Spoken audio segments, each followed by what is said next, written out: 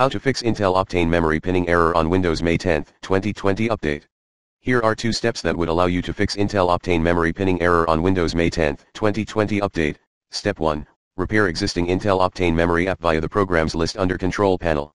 FYI, the Intel registered Optane trademark memory application has also reached end of life, according to the official download page. Step 2. Remove the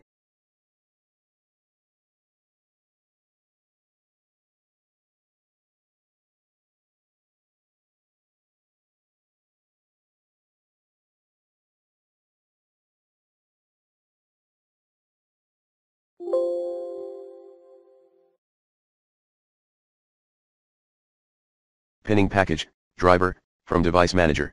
Note, check the box that states delete the driver software for this device as well.